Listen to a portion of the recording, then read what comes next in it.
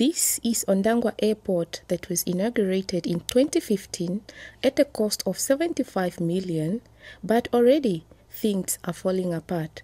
And it's not only here, it's everywhere. The airport was renovated by Shindao Construction, a Chinese company based in Namibia. The new terminal was inaugurated by President Hage Geingob, who said at the time that he was impressed by the building.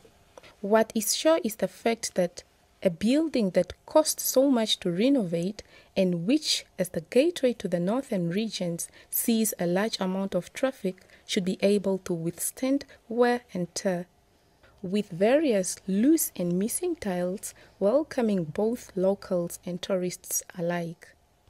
The question is, was there quality control? Reporting for NBC News, Hilma Nakandungile, Ondangwa.